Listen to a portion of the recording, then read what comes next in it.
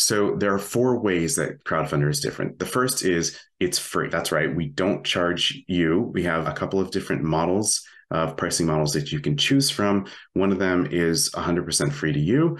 You do still have to pay payment processing, but we don't charge you anything. The way we make money is we ask your supporters for tips. And if they tip us, then we get paid. And if they don't, then we don't. But we've been doing this for 12 years at ConnectionPoint, even though Crowdfundr is only 6 months old. ConnectionPoint's been around for over 12 years. We know the dynamics there. We know that we're able to get paid. So that's one model that's completely free. The next model, nearly free, we ask your supporters to cover your costs. And generally they do. And what that does is it brings the cost of crowdfunding at minimum below 2% and oftentimes even below 1%. And so if you compare that to the cost of crowdfunding with other platforms where it's between 9 and 10%, it's significantly better for creators. Their total cost of crowdfunding to be around 2% lower, 1 to 2% lower than credit card fees. Very, very cost-effective way to do it. The second thing is that Crowdfundr is flexible. It is really designed to support the way that creators want to connect with their supporters and not in a way that protects us, the platform, right? And so, for example, we allow for both keep it all and all or nothing campaigns. The creator gets to choose. So for example, if you've already produced all of the assets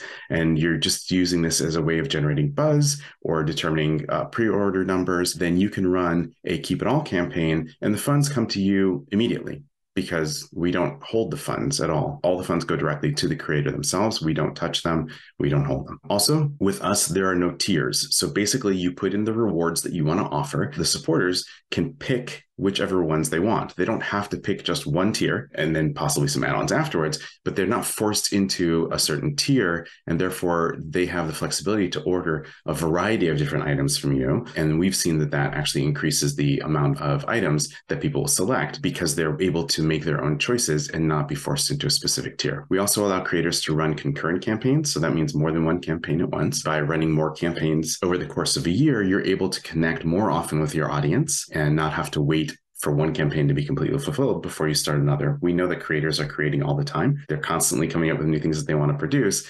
There's no reason for them to have to wait. The only reasons why other platforms do that is, again, to protect their own interests. I guess another way that we make it more flexible to support your business is that we allow when your campaign ends to actually roll it over into a store. So all of the promotion that you've done, and like you said, Kurt, it's very hard for creators to self-promote. So if you've already gone through all of that and you've already done all the promotion, you should have that link live on if you want to be able to continue using that to fund. Number one was free. Two, it's flexible. Number three is we have something called Crowdfundr Professional, which does not exist in other platforms. But what it does, there's an extra level of features and more advanced functionality for those that are either capable and interested in more features that allow them to set up their own branding. You can replace the Crowdfundr branding, put in your own logo, your own colors, your own navigation menu with whatever links you want in there. It's almost like a takeover with your own brand of your Crowdfundr campaign. It's about connecting you with your supporter, not connecting your supporter with the platform. There are advanced roles and permissions in there where if, let's say, you're a publisher, you can invite different members of your team with different permissions. And then you can also invite the creators that you're working with to work on their campaigns, just their campaigns at the permission level that you want them to be in there so that they can help you, the publisher, promote. Finally, you can get a verified badge. It's a blue tick, does not cost $8. There are certain additional privileges that come with that help you do it. All those things with Crowdfundr Professional, where we put your brand first, leads me into point number 4, which is we're trying to help the creators build their audience directly. Similar to the way that with Shopify, if you have a Shopify account and you're paying Shopify to have that account, you can have a direct-to-consumer store and direct sales relationship with your customers, and they become your customers. You can contact them in any way that you want, of course, compliant with FAM laws, and they remain your customers forever. They do not become